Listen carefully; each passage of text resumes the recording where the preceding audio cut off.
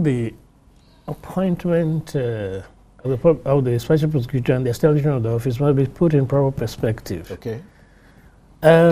We have a situation where corruption is pervasive, it's endemic in our country. I don't think we are fighting, we're just dancing around the problem. Really? Yes, there's no fight. There are, you know, I mean, I appreciate the work that is being done by but the commitment to set up such an office. No, I'm not talking about. I'm not talking about the OSP. Okay.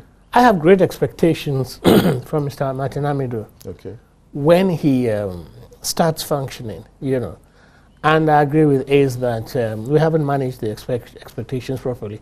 It's a new office. You have to set up a new office. I mean, when I had to set up from scratch, it took a lot of time, you know, because you have to get the right premises, you have to get the right staff, you have to interview people and so on, and put everything in place, you know, administrative procedures and so on.